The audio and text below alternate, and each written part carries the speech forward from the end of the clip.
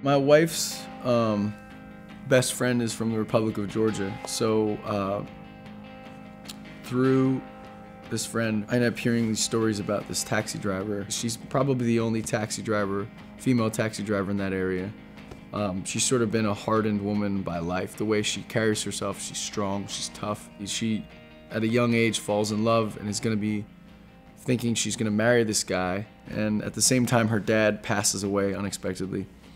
And so she's mourning the loss of her dad, and in the midst of all this, in bad timing, her boyfriend asks her to marry him. She doesn't give him an answer because she's mourning the loss of her dad.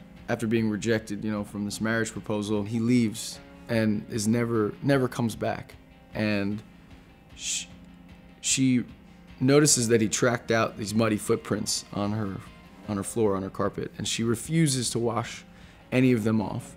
And it got me really interested in this story. I imagined, well, why does she keep them? If I was her, what I would keep those around for. Each verse is sort of an era in her life, and it starts as this young, optimistic woman who is going to get married and her life's going to be amazing, and it kind of evolves and devolves. The name Cleopatra is important. I think that's why it became the title track to the album.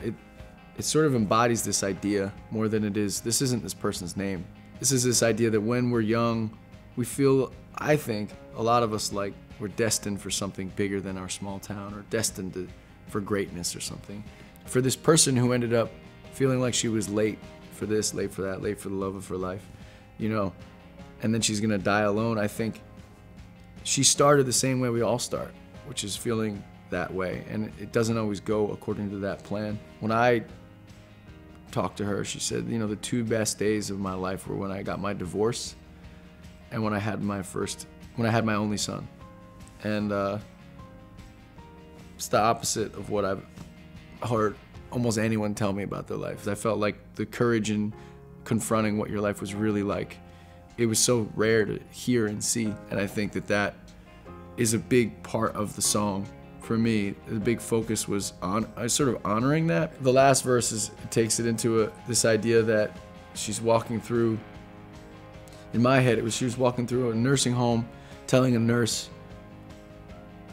how great she was as a person, as a woman. She had all these dreams. She was taller than the rafters. She was this force. She was Cleopatra. And I imagine the nurse kind of saying, I'm sure you were, I'm sure you were, because the younger generation is always sort of, we're looking at ourselves and we think everyone else is kind of over and crazy. And I think the best way we learn from each other and actually are open to change is through telling of stories. It's not through arguments, it's not through statistics. Telling stories about characters. And that's, Cleopatra's a character to me, that you're trying to tell her story throughout these verses.